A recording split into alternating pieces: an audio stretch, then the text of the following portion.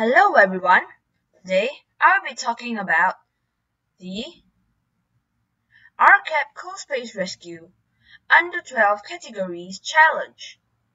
I am participating in this challenge. Well, this is some of my information about my team. I am from Zhenghua Primary School and I am 12 years old, which is P6 this year. This is my second time participating in this competition. My CCA in school is robotics, and I joined the robotics CCA as I love coding and learning new things about robotics.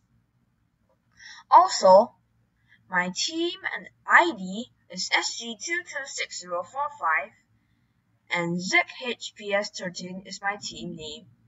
My real name is 𝗔𝗔𝙗𝒂𝒑𝒐𝒓𝒆. This is an executive summary of the preliminary challenge, and this is how I solve my problems. Firstly, I will test my solution. Then, I will find the problem of the solution, find parts of the problem, then make solutions for each part, and improve on the previous solution.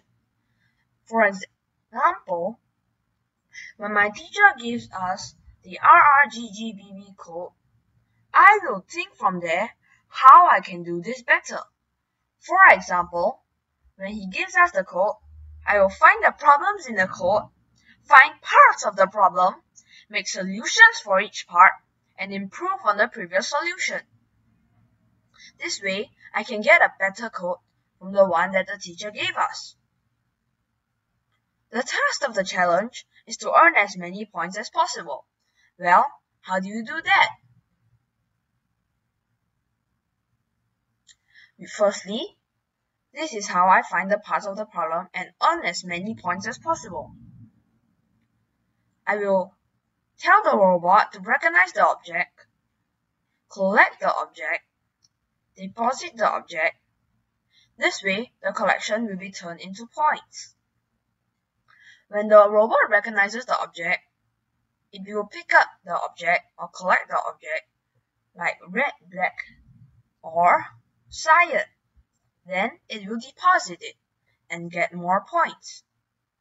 This is a video of the game.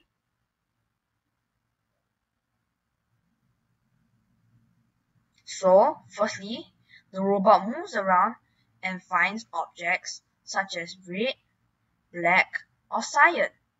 See, the robot now has been able to collect one black object. Next, the robot will collect two black objects. This way, when it collects two black objects, it will not collect any more black objects. And when the robot has four objects, it will start overflowing. I will explain to you why. Well, when the robot has two black objects, I will tell it not to pick up any more black objects, as I want to get 𝗈𝙤𝙨𝑑𝙠, which is two black objects, two red objects, and two cyan objects. When it is able to do that, then the robot will be able to deposit successfully after collecting all these objects.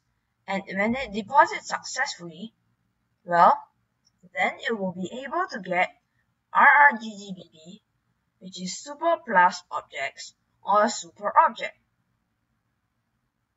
Well, now the robot will follow the wall after four objects, as super objects or super plus objects are usually near the wall.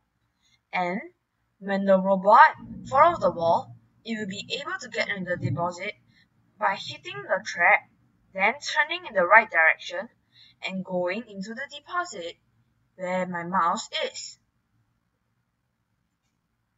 Well, then you can see that the super object or super plus object is here, which is near the wall.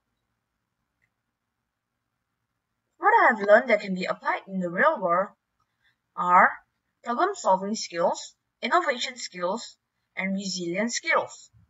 Well, when you have all these combined together, you get success. When you need problem-solving skills, then you can solve the problem with innovation and think of creative ways of how to solve it. Then you must persevere too. This way you will be able to get success. Well, how are robots useful in real life? Well, they can help to rescue people. For example, a rescue robot is a robot designed to aid in the search and rescue of humans. They may assist rescue efforts by searching, mapping, removing rubble, delivering supplies, providing medical treatment, or evacuating casualties. By having all these functions, they can help save lives. Well, how do they save lives, you might ask? Well, the robot can save lives by doing all these and then saving the casualties from the disaster area. Thank you and goodbye.